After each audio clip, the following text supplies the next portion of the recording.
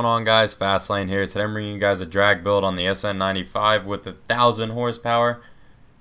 It hauls some pretty serious ass, and let me just give you a quick walk around in the car here before we go into the build side of things. Beautiful car. See, I used to hate this body style as a kid, and as I got older, I liked it more and more. Don't get me wrong, the new Edge I think is nicer. I think the Fox body looks better, but I still love the SN95. Good project cars. But I'm going to see you guys in the garage, and we'll get right to the mods what I did and the tune. Alright guys, we're back. I'm going to give you guys a quick rundown on the car with some music in the background, show you the tune, then I'll get back to the commentary at the airstrip to do some quarter-mile runs.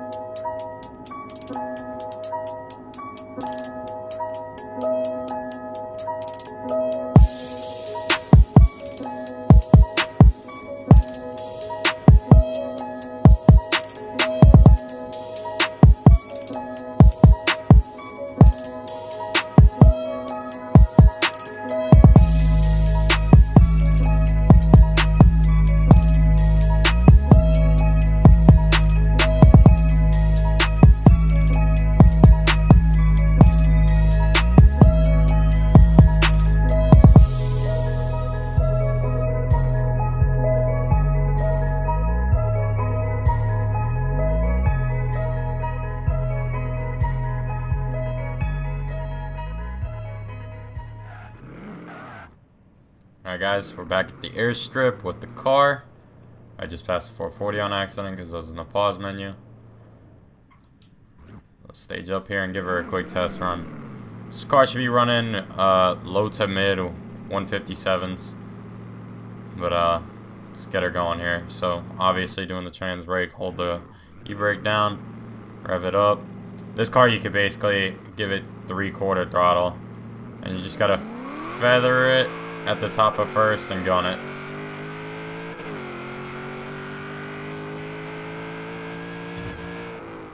Yeah, that was a garbage run. Hold on. You saw it was spinning at the top of first. It'll... I don't know how to describe this to you guys. Let me turn down my game volume because I can't hear shit. Alright, there we go. What was I saying?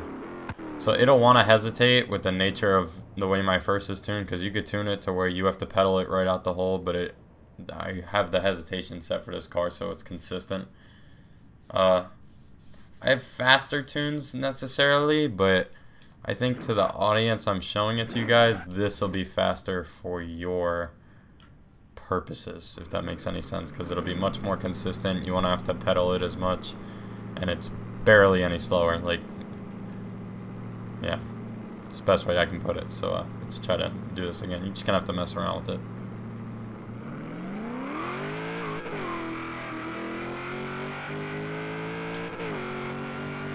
Like right there, I short shifted in a second, so it would catch, yeah, 157.34.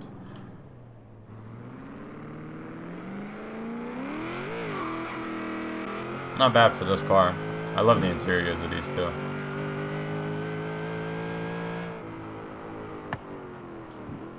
Solid car. I do have a 351 of this. That's 60 foots like a motherfucker. Against like mid-range Supras, like not fully built, like 600, 700 horsepower range. Like that's a good race with a Supra. But let's give it another run here.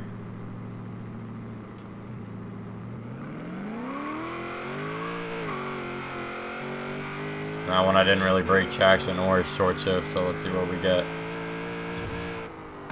Yeah, so either way, short shift or go the other way. But just out of curiosity, this is definitely a quarter mile tune, but let's see what we do in a 60 roll.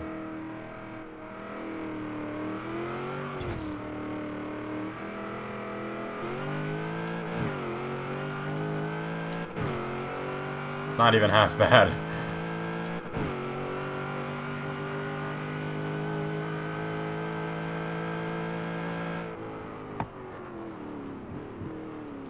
I mean, I guess really for you guys, you just gotta try it out with this car. I guarantee you'll like it. The way it drives, it doesn't spin that much. You just gotta pedal it a little bit at the top at first, and you get used to it. And yeah, you'll have yourself a pretty decently fast SN95, if not very fast SN95. Depends on who you're playing with. And hope you guys enjoyed this build. Please subscribe for more, and let me know down below what else you want to see me build on Forza Horizon 3. Thanks, guys.